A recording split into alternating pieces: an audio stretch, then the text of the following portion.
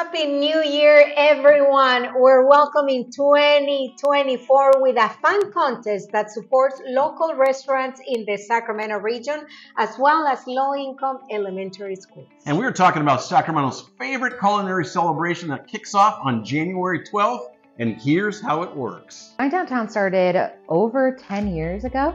It's a notoriously slow time of year for restaurants after the holiday, but there are so many great farm to fork restaurants in the central city. And so it was a really nice sentiment for us to be able to possibly bring in people who may not have experienced these restaurants before at a more affordable price point, so they could also experience fine dining while also giving a boost to a lot of the restaurants. I'm Madeline Smith. I am the Communications Manager with Downtown Sacramento Partnership. Dine Downtown is really meant to support the community as much as possible. So it's really nice for the restaurants because it's such a slow time of year to bring in additional businesses.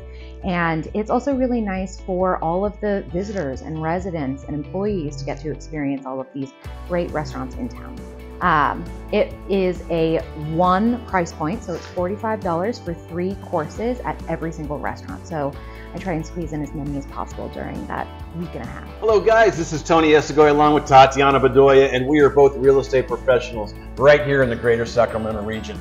Hey Tatiana, why do we want people to stay until the very end of this video? Well, because you and a guest can enter to win a specially crafted 3-course meal at some of the highest rated restaurants in our region. We have 30 participating restaurants, all within the central city, mostly downtown, which is really fun for us. What they do is they apply, and then we review all of the details, all of the value of it, the price point, and also their menu, and then we help them promote their menu to the rest of the public.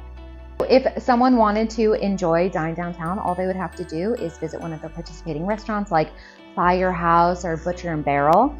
These are really elevated dining experiences, so it's really nice.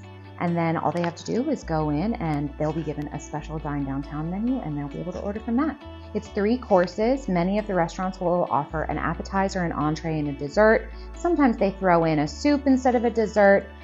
So you do get a little variety in there for people who may not want something that's sweet. They might like something that's more savory or vice versa. So it's a personalized experience for your own fine dining experience in the farm to fork capital, but it's always really nice. If you want to see all of the participating restaurants and the menus, they're posted to GoDowntownSac.com. So here's how you guys can enter our contest. First, ensure that you're following this page. Secondly, give this post a thumbs up. And then tag a friend that you would love to experience Dine Downtown with. And lastly, share this post on your story.